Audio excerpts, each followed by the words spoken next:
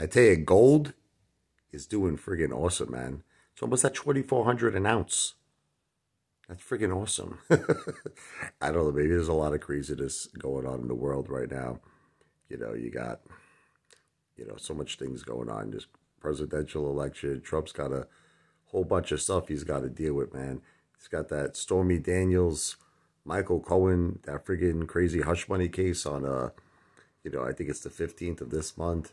Then he's got, allegedly the election interference, classified documents.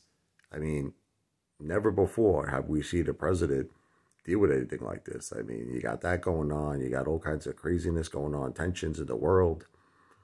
This is the stuff that makes gold go up. Chaos.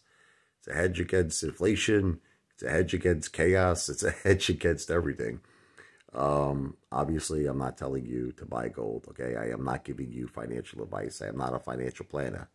I'm just a guy from Brooklyn, baby. Now we live in the Jersey Shore. But, I love gold.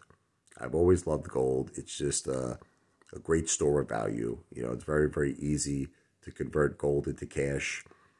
Gold is like, you walk into a place, forget about it. People's eyes light up with gold. It's like the luck of the Irish, 777. It's like the leprechaun. Give me my gold, mother effer. Give me my gold coin. Gold is the shit. And I mean shit in a good way. Anyways, video is not financial advice. I'm not a financial planner. Videos for entertainment purposes only. Give me my gold.